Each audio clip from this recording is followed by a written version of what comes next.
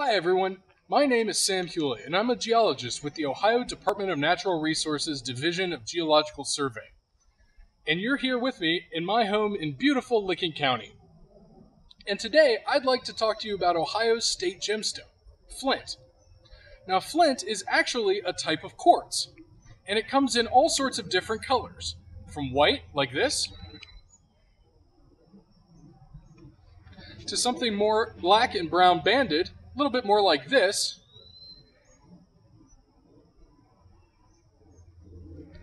and even colors like red and yellow, something like this.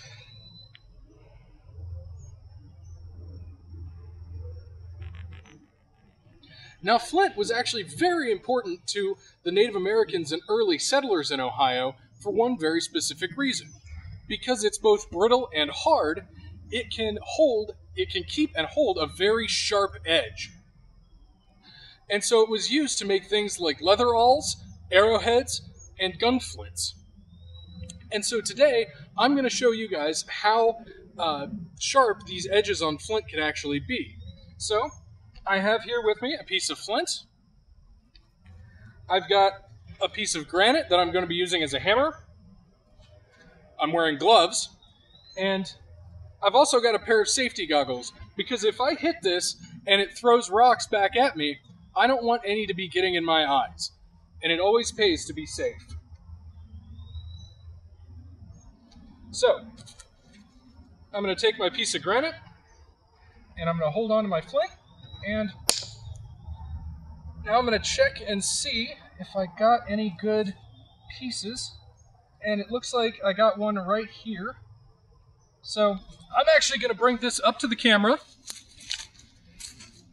and show you what I'm looking for here.